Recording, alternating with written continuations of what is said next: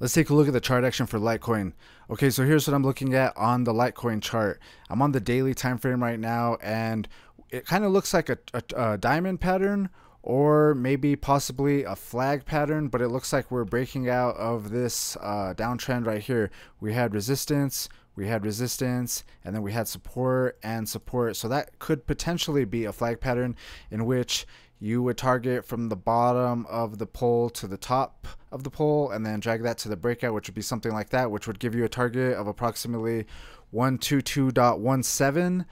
Or you could also, I mean, usually a diamond pattern, and I don't know, I mean, I think a diamond pattern is usually a reversal pattern, and in that case, you would drag from the bottom to the top of like the middle of the diamond.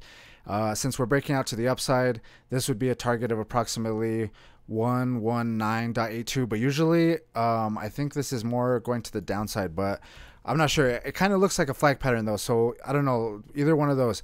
The other thing I wanted to show you though is if you zoom out, in general, I think $105 Litecoin, I put in a position at 104, but I think a $100 Litecoin is seems kind of cheap, because in the last two runs it hit pretty much 400 right here and 400 right here. So there's definitely potential to go up that much, and if it did go back to 400, I mean, it could potentially break out of that, but I would say if it did go back to around 400, then 220 or 292%, 271%, and then let's say even 300, let's say you start taking profits like at 300, 180%, which is the previous top right here. So we went up to 400 right here, and then we hit 300 right here.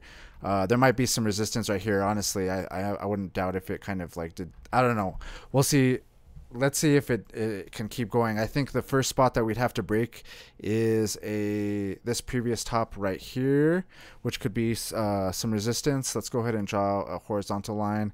This one is going to be at 115. So there might be some resistance at 115, but I think if it can break 115, then we can start looking at next previous tops, which the next one would be at 135, maybe 166, and then or maybe 232. This, like I said, the last previous high was 300. So and yeah, that was like 180 some percent or something. So yeah, I think if we could break 115, then we're gonna go higher. And then if we look in the short term too, like if you want to just try to trade this like quickly, let's go ahead and just delete everything. Let's actually not delete that yellow line. Basically, we're in an uptrend right now, and it kind of looked like a channel pattern. Let me delete everything else as far as the shorter time frame. So right now we're in the 4-hour time frame, and let's go ahead, and I feel like there's a top right there and a top right here. Top and top, giving me a trend line, something like that, except I deleted it. 1 second, there it goes.